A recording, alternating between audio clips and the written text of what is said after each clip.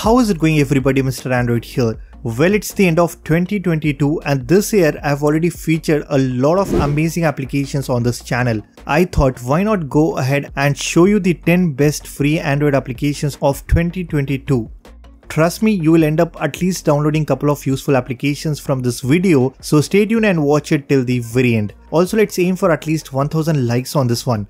With that said, drop a like, leave a comment and let's get started.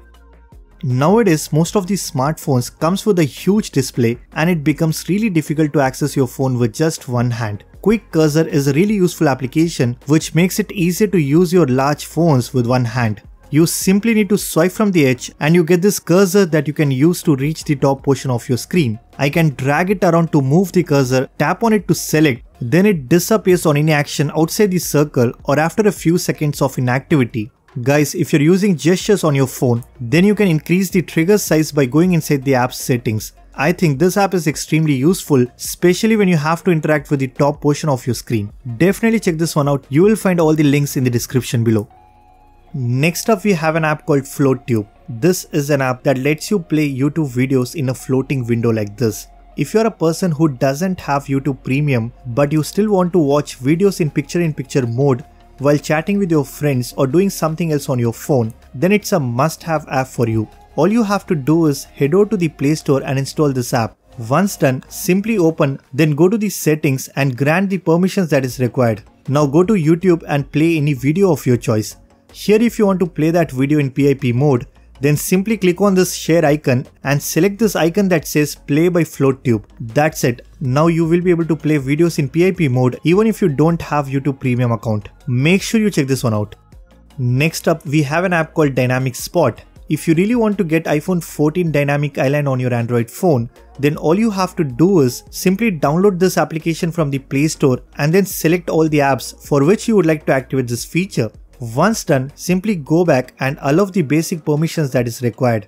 Now whenever you receive any notifications on your phone, you will have this beautiful animation around your phone's notch, and if you long press, it gets expand and shows you even more information. Apart from this, you can increase or decrease the size of this pill, and there is also an option to show phone's battery status. Overall, it works exactly like a Dynamic Island feature that we have in iPhone 14 Pro and Pro Max. Right now I am in Play Store, and if I quickly want to open Instagram, I don't have to close this application, then go back to my home screen and open the other app. Instead, I just need to tap like this and it opens a unique looking sidebar from where I can easily access all my applications. I think it's one of the quickest way of switching between applications and it definitely improves your multitasking experience. The app is called Circle Sidebar and it is completely free to download. Once installed, just go ahead and allow all the required permissions. This app also allows you to customize the trigger area. You can change the size, position and even the color as well. Make sure you check this one out. Instead of opening the quick settings just to change the brightness, I can simply swipe over like this and easily control the brightness level. Not only this, I can change the volume while playing music on my phone, and if I double tap, it takes the screenshot. The app is called Super Status Bar and you can find a direct link in the description below. Once you have installed the application, just allow the required permissions and then start assigning different gestures for different actions.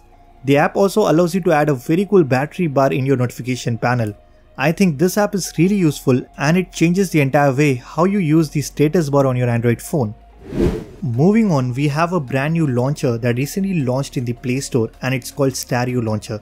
If you really want to have a decluttered home screen experience, then this launcher is perfect for you. Once you set it as your default launcher, you get this clean looking home screen where you get the clock and battery widget on the top.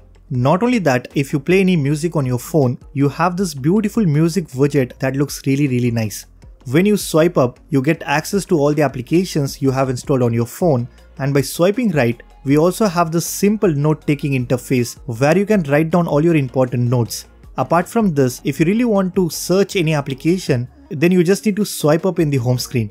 All in all, this launcher is extremely fast and the overall animation feels really smooth. If you're looking for a minimalistic launcher, then definitely try this one out. Next up, we have a really cool browser that I recently came across and it's called Float Browser. It's a really useful application which basically helps you to browse all the websites in a floating window. Let's say if I want to open YouTube, it will open in a floating window like this. This way, I can easily watch videos while browsing other things on my phone. The best part is you can resize and change the position of these floating windows and open as many you want. All in all, it's a great app which definitely enhances the browsing experience on your Android phone. Moving on, we have a very useful application called Black Screen. This is an app that lets you play videos with screen off.